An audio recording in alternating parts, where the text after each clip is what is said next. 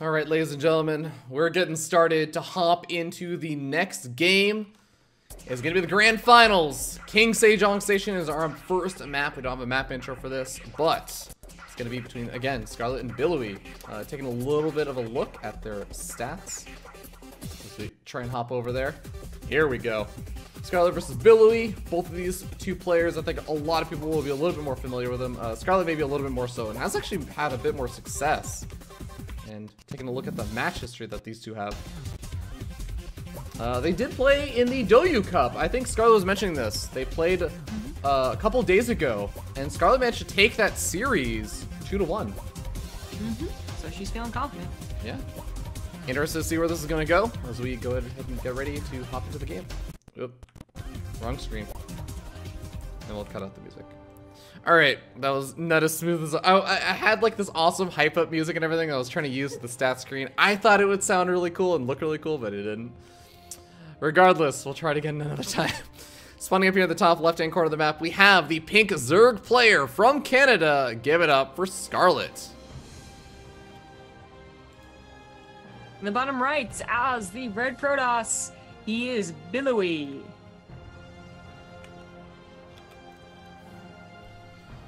All right, King Sejong Station, PVZ, Scarlett. Is she gonna all in or is she gonna try and play perfectly? I feel like that's always the name of the game with Scarlett. Well, considering, okay, so versus Terran, we mentioned that she might not be super confident. Well, she doesn't super complain that much about Terran. But if there is one race she complains about, it's definitely still Protoss, which, I mean, it's funny to, I guess, hear like moan and groan all the time, but she complains about Protoss. Like, she was complaining about Protoss when Protoss had like a 35% win rate versus Zerg. Like, right? It's never ending from her. It's like, I think it's like the only equivalent I can think of, and I won't really say it's so much in complaining as much as it is just in terms of like struggling. Is Euthermal versus like Zerg. Even when like Terrans are doing well versus Zergs, I still feel like Euthermal's just like, God damn it, Zerg. Yeah. Everyone has it, I suppose, and I feel like just, maybe it's because we actually like talk to her now, but I don't know, but like maybe she's had it from the beginning against Protoss. That's why she plays it. You gotta learn to love your enemy, I suppose. Yeah. But she's just been like really oddly vocal, I suppose. And it is, if it's still the same as it was like a month ago, it's the Immortal that she really hates. So what you're gonna see in most ZvPs. So get used to it. Although they were recently nerfed, maybe that changed her opinion on them. That is true. And one of the big things about that nerf is that because the Immortal shields have like so much reduced health, it's all about the Ravager shots, because it's not really a big nerf against like sustained, consistent, and small bits of damage over a period of a fight. It's about that large, like spur of DPS that comes out from Ravager shots. Looks like we do have I think it was Zergling kills. Yeah, just a couple of Zerglings. Thanks to Mier in 1989 for the 15-month resub. Woo! 15 months. Yeah. 15 years. Shut up. Scarlett is going for just a handful of lings to again take care of Billowy's 2 Adept opener. It seems like he really likes this opener, I don't know what to say. Yeah. It's jam. Super's jam as well. Maybe they're both being on Figure Freaks. That's just how they like to play. If they do get to the main base, really want to see what's going on, because I mean Zerg in general has a ton of opportunities to cheese and all in and macro game of course as well. And Scarlett is a player that does all of the above.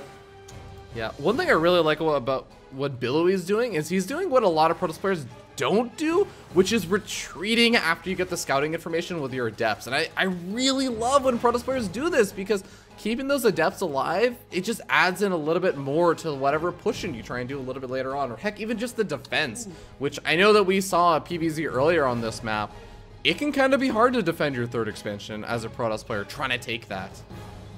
Yeah. So, I mean, even back in Heart of the Swarm, when you weren't, like, really eager to get 3rd base, you still had to take it, like, a little bit later and a little bit more cautious. But I was oohing and awing because that Twilight Council was followed up by a bunch of gateways, and that Robo is basically going to be used for a War Prism, and this could be a lot of damage. It could also be like 0 damage. If they run into banelings, if she actually has banelings prepared because she feels like something's wrong and then, you know, something's up, then the adepts will just, you know, fly pretty damn quick. And she hasn't gotten super great scouting yet. She sees like 1 gas not taken, but she hasn't gotten to the main base yet. She might not have those banelings prepared. Yeah. It's definitely going to be a little bit of a tense situation. It's going to come a lot down to the micro as well as a little bit of decision making. Oh, we got a dropper lord coming out from Scarlett. So if she doesn't know about this big push in now, she is going to know about it pretty soon. Is this like a fake third, you think, from Billowy? I gotta imagine. I mean, he might put it down if he has an excess of minerals, just not make any more probes, because, you know, obviously he's not. But off of 7 gateways, or sorry, oh, okay, it's only 6 gateways. I guess you might eventually accumulate the minerals for it. Yeah, it's always like, I agree though, it always seems to be like a little bit like 7 or 6 gateways, Nexus or no Nexus. The point is, it's still an all-in, because I mean, you stop making probes. This Nexus isn't going to be mining for a very long time, and we'll most likely have a natural, a main transfer of probes eventually. The adepts are here, the banelings aren't quite ready. Oh, the banelings are ready! Just getting some pretty okay hits, but not actually killing off too many of the adepts. More adepts coming in over here for Billowy, and I like what he's doing. He's leaving a couple of the adepts at the front, and they focus fire down those banelings, and Scarlett has got nothing left. No, she does not. She just needed a lot more of everything, and certainly she's banking enough minerals and gas to get a lot more, but I don't think she ever really anticipated what was going on. Very quick, game number 1. Yeah, Billowy able to take it. I want to also note that there was a baneling drop that happened during that, which is part of the reason why she had maybe a few less units than she would expect. Even like some of the banelings, she would have probably had like maybe 3 or 4 more banelings over there, which I think actually would have been enough to clean up a lot more of those adepts. But the fact that she was going for the counter damage across the map, it just meant that she didn't have anything back at home. I don't know if it would have been enough, but it definitely would have helped to have had those units there. Agreed. It also, like, on the flip side, if she had just done the drop a little bit earlier, maybe she figures out what's happening a little bit earlier, actually gets like lings into the main base.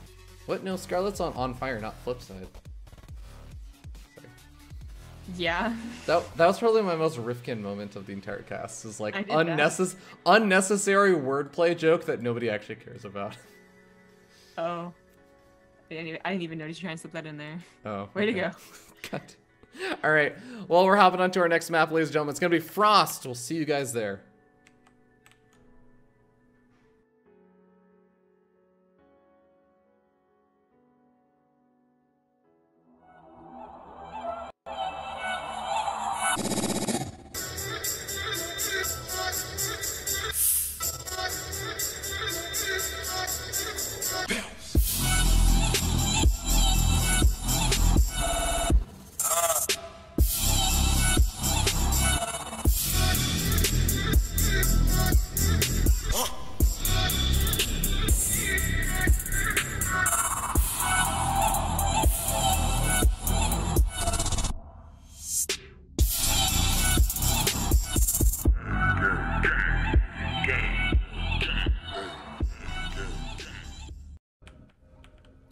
All right, ladies and gentlemen, welcome back. We're hopping into game number 2 in this best of 5 series for the grand finals of the Olimoleague.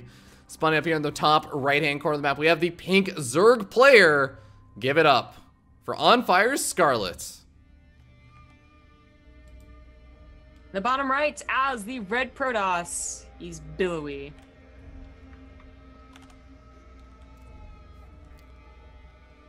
Okay, well, after that last game, I think some of the frustration Scarlett feels toward Protoss may be surfacing there.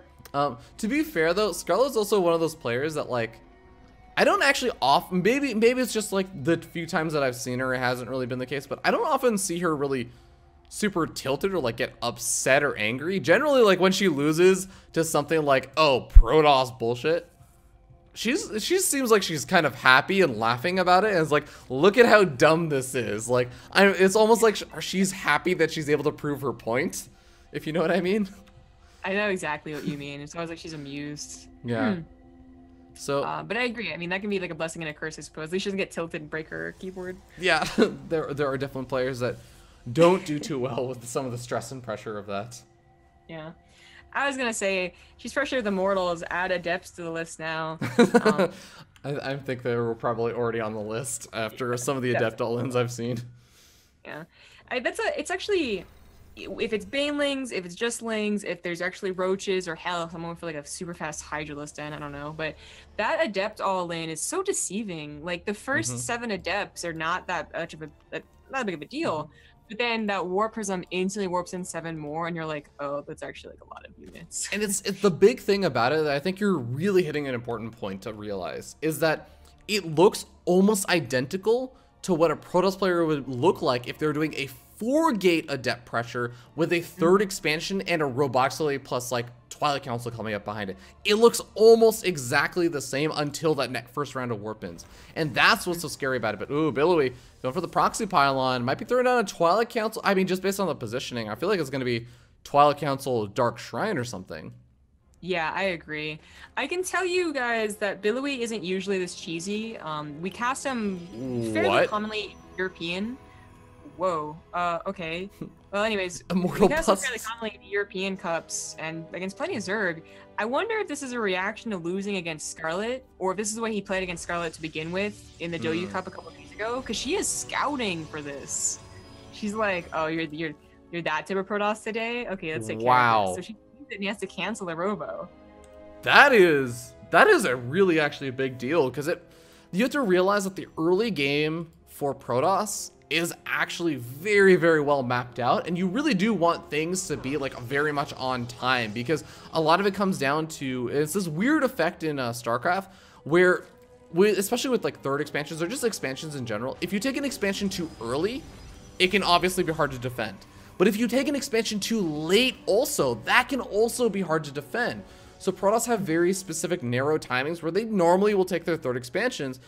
And I think just having that tech delay that you like try to invest into that tech that would have been like an immortal or like a warp prism or something to keep your opponent on the other side of the map, it makes it harder to take your 3rd now. I think it just delays a lot for Billowy, and Scarlett might even sense a little bit of weakness there. I agree. If it doesn't delay a 3rd base, then it delays, like, you know, if he decides, like, oh, I can't, you know, hide something, I'm just going to 2-base push again with adepts. It delays something like that as well. So she can feel a little more at ease for, you know, maybe like 30 seconds to a minute longer. If she scouts this 3rd base, then, you know, even longer than that, and actually play the game that she wants, which I guess she was planning on doing. She was planning on being more aggressive, especially as that +1 finished. But, you know, then she got attacked with adept before that could really happen. Now it's more to her game. She can do the drop, and then she can follow up however she wants. Yeah, and this is the exact same sort of drop play she went for the last game. This game, though, she's not going to be dealing with a massive flood of warp gates or anything. There is a Twilight Council and a robot facility coming up behind this. A Resonant Glaze is coming up also, but the Warp Prism comes in with the sentries. And behind the mineral line, this is like old school sentry style. Instead of going for the ramp, you go like behind the mineral line and try and kill a couple of units where you can. Yeah, exactly. Yeah, very odd to see that, especially since it does absolutely nothing. It scouts lings, but lings are the basic unit. It doesn't necessarily tell Billowy that there's an all-in on the way, or there's a lot of lings on the way, or a baneling drop in his natural. Oh, gonna be the fake out and doesn't actually move in over there. And at the same time, yeah, Adept's not really able to do almost anything right now. Droning more after this. The +1 is gonna finish up. Gonna be a little supply block. That was overlord. And the lair is on the way. So Billowy didn't get his 3rd denied, despite how many lings Scarlett made. Didn't really take any damage as he reacted very quickly to that overlord drop. And things are actually looking fine after a failed almost proxy robo. Yeah, definitely not looking too terrible. Robotic facility, or sorry, not the robotic facility. The Roach Warren is going to be coming out though. And we'll see if Scarlett decides to follow this up. She hasn't taken a 4th expansion just yet. And yeah, there's still a bit of time to go ahead and do stuff like that. But I'm also curious, like, where do you take your 4th expansion on this map? Especially if you're playing like a style where you've gone for like the Baneling Nest, you're playing sort of that more mobile style. Do you take like the much further top left-hand expansion instead of the forward one? I think, yeah, I think you take a top left at this point. Billowy's gotten enough time to get like a decent army, and as we can see, this is a very decent looking army. The Force Field's got to be very on point to help deal with the Banelings. We actually have a couple of drop overlords that are already full of Banelings, so this should be enough for Scarlett. Yeah, gonna be able to take out a lot of the sentries on the front line. Also, the other sentry is mostly going down. There are 2 sentries left over, though, and they do have enough energy for some more force fields.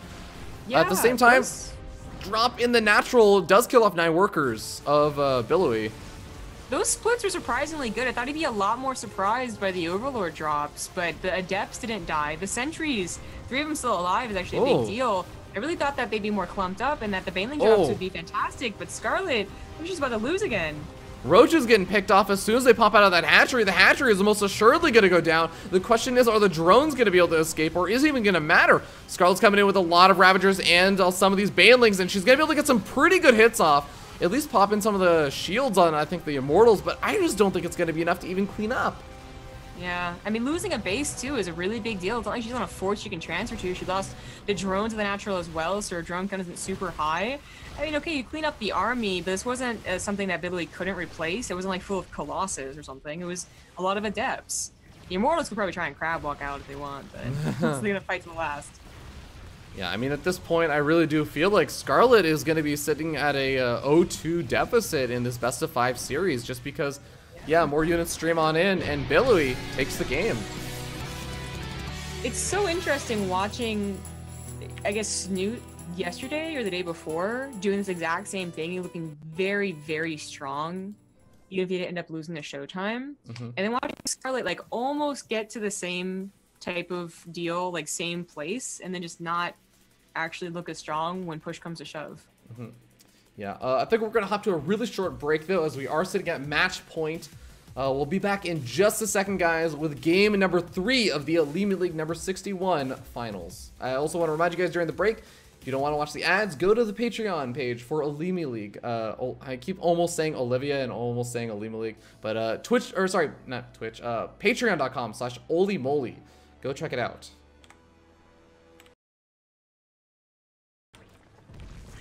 All right, ladies and gentlemen, welcome back. First of all, I want to give a huge shout out to Mario Stanfield. I think that's what the name said. Thank you so much for the resubscription. I think it was 14 months. 14 years. Thank you so much. You're a teenager now. But here we go. Spawning up here in the top left-hand corner of the map, we have the pink Zerg player from Team On Fire. Give it up for Scarlett. The bottom right as the red Protoss. He is Billowy. Yo, have there always been like these diamond things on Frozen Temple? Like in the spawn? The tiles on the ground? There's like a little shuriken. I haven't paid that much attention. There's like a shuriken on the ground. I mean, okay, calm down there. It's like a bunch of different mines. This is amazing. I'm actually really intrigued by this now. How have I never noticed this? Oh my god, there's a bunch of really cool intricate artwork on the ground. Yeah, that's always been there. I don't think it's that impressive. Are you high? No, this is super cool. There's like Zelnaga writings or something on the ground too, in the center of the map. Oh my god, this is a whole new map. This is all crop circles, actually. They're crop circles. No. If you zoom out far enough, it spells like dick butt. Yep, that's what aliens would write. That's what aliens would write. If you were an alien that could like hide your presence to a new planet, would you write dick butt in their crops? No, wouldn't you draw dick butt? I would draw the dick butt from Overwatch. That they kind of. It's not like really a dick butt, but it's basically. Is it? You ever see the tag and it's like a little wiener guy? No. No? Oh. Okay. Is this like an actual in-game Overwatch? It's not like a it's fan-made thing. Tag, right? It's one of the decals, and it's just he doesn't have like a dick in his butt, but it's kind of like the same pose, like. Oh my god, that's really cheeky. Anyway, that's really cheeky. Enough about dick butts. Yeah. Double adept opening that you were talking about Billowy loving so very much. And is going to be followed up with 2 more adepts. And one thing again I really like about Billowy, we'll see if he does it again this game. He moves in and he sends in the adept shades into the main base, and then he just is willing to back out if he sees that there was gas taken. But no, this game he is going to go for a little bit more of a sacrificial play with the adepts. Okay, so maybe 4 workers 5. Actually, those drones pile back in. I Target think fire we goes get down. like 6 almost. There Maybe? you go. Yeah, gonna be able to get 6. Going for No, a I 7th. could've- Can Damn we it, get Scarlett, 7? You should have gas canceled. Oh, That you would've get been 7. right. Okay. 7 and another weakened drone for the next 2 adepts that were made. I don't think those adepts were sent out across the map, Oh. though, were they? No. Ugh, Billowy. Oh, you. Bottom left corner. Pylon going down. Oh, It's just over. Billowy takes the final game of the Olimoleague and takes it 3-0 with an epic game number 3. I think the most epic game number 3 we've ever seen. Probably. Hold on. I'm like still in the game because. So we had like 7 drones die and 2 zerglings and then 2 adepts died. Okay. Well, you know, we were talking about how maybe Scarlett doesn't get super tilted, but maybe she does. Maybe she's just better at hiding it. Maybe. I don't know. It's I don't also know. maybe too late in Korea and she's like, F this. Yeah, possibly. Regardless, a big congratulations goes to Billowy, who ends up taking the final game 3-0 and is going to qualify for that monthly finals. Yay! Yeah. I mean, it's to note that, like, winning is basically instant qualification, but getting second place just means, like, get any more points and you'll probably be in. Yeah, 3 more points, and also $50. Scarlett walks away with that. Soloist and Super. It was Super, right? Yeah, Soloist and Super both walk away with $25 and 2 points. And all the quarterfinalists, we have Keen, Oracle, Natural, and Sulky who walk away with at least 1 point to help qualify for the monthly finals. But good games all around, ladies and gentlemen. We're going to hop to one final commercial break before we do our shoutouts, and then Zombie Grub's going to head out, and I'm going to hop over to the DreamHack North American Valencia qualifier stream. So we'll be back in a bit.